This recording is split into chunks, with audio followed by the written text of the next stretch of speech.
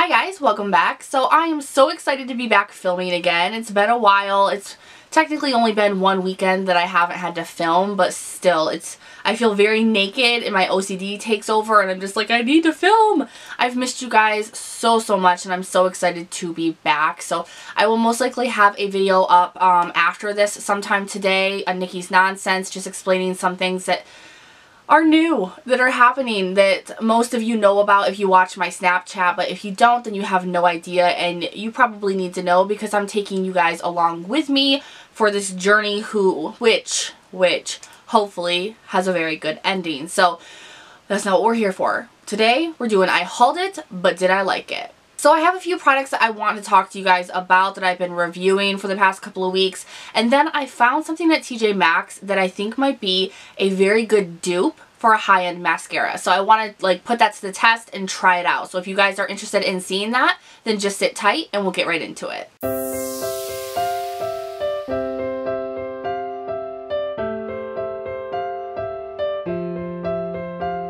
Alright, so let's first start off with this dupe that I believe I found. You never know. I do know that they are definitely trying to at least be a dupe of this brand. And so the brand that I'm talking about is Benefit, and this is their Real Mascara, which is $24, and you get 8.5 grams of product in this. So while I was at TJ Maxx the other day, I found another mascara that looks oddly similar by W7. These two,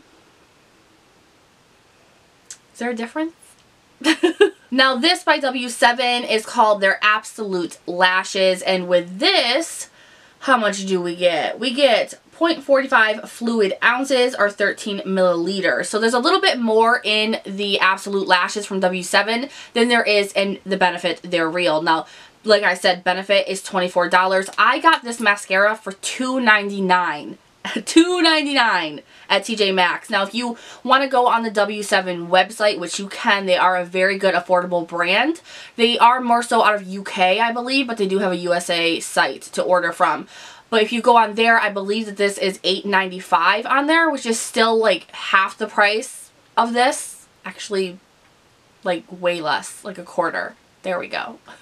So if you look at the wands, you literally cannot tell the difference. They have the same exact wands. They have the same exact packaging, that very spiky kind of look to the wand, and then that little kind of ball effect at the end. So they both look exactly the same to me. The W7 does look like it might be a little bit of a drier formula than the Benefit They're Real. So let's test these out. I'm going to test out one on one eyelash and the other one on the other eyelash, and then we'll come back and we'll figure out if this is really a dupe.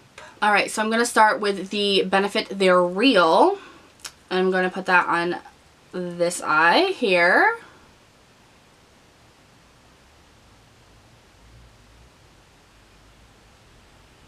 This has a very wet formulation and it is extremely dark.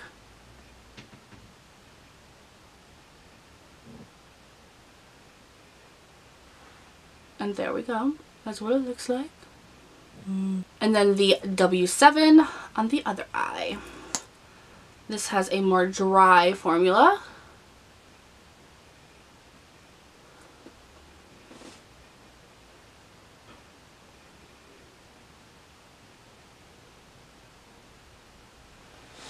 And there's what that looks like.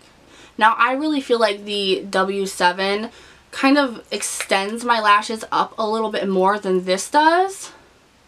Like you can see it a little bit higher than you can this one. But if you use them together... Ow! And don't poke yourself in the damn eye with it.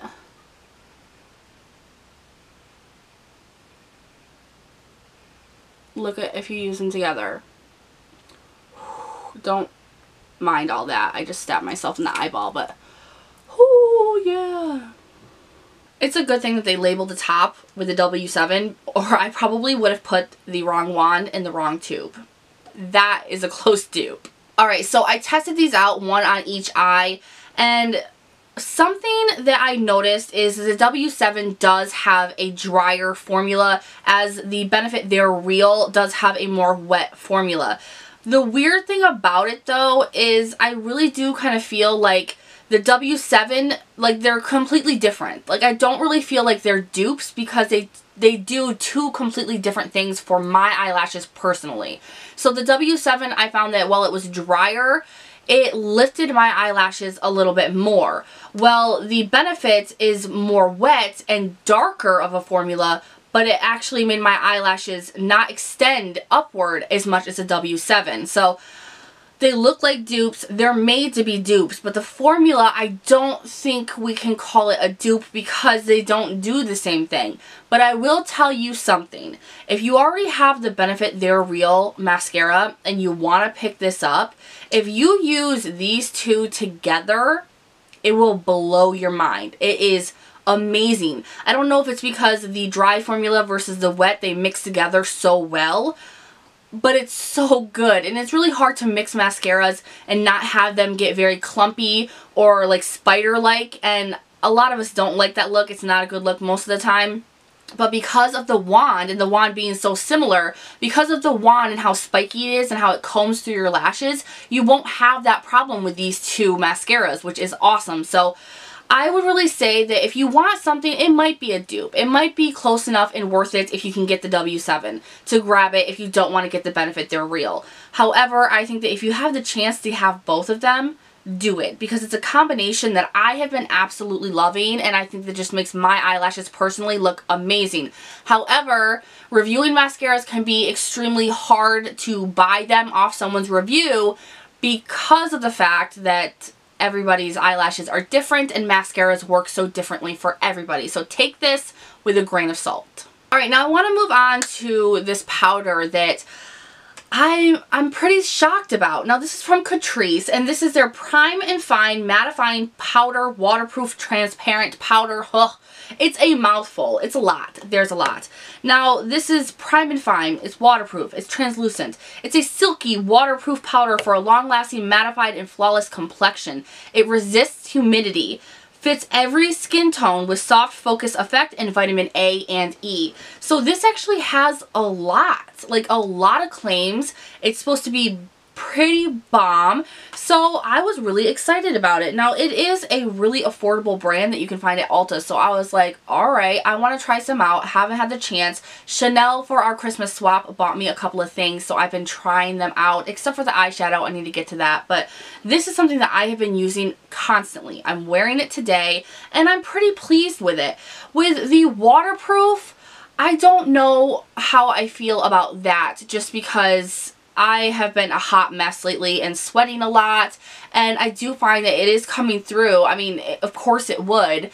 It's really hard for me to be like believing in a powder that says that it's waterproof. That's a little weird to me, but it's not something that I would have wanted it for. So that's not a claim that's like a make it or break it for me. Now with the mattifying, absolutely, it is mattifying, and I do appreciate that. I do like it. And one thing I do like is that even though it's mattifying, it's not extremely mattifying. So it's not going to dry you out if you already have dry skin. It's not going to crack your foundation or your concealer. It is very, very silky on your face. I love how it feels. I love how it feels. The translucent is something that is a little off for me. Now it is translucent, but if you are a darker skin tone, I do think this will either leave a white cast on you or will lighten your foundation, because I do find that it does that for me, and I have a lighter skin tone. But I love this. Even with the fact that it's not exactly waterproof in my opinion, that it's not exactly translucent in my opinion, I still love this so much. I love how it sets my foundation, how it sets my concealer. I love how it feels. I love how it looks, and I love how it wears. So I would highly recommend this 100%, but there are a lot of claims on it that for me personally did not hold true, so that is definitely something to think about. Alright, now I want to move on to this sleek makeup highlighter. Look how dirty that is. Disgusting. Well, there's one point of the review. Your packaging looks like garbage. It just takes up every fingerprint. Every fingerprint. Now this is Sleek Makeup's highlighting palette in Solstice. So everybody raved this up once Jaclyn Hill got a hold of it, and I just threw the brush. So we're not looking at that one today.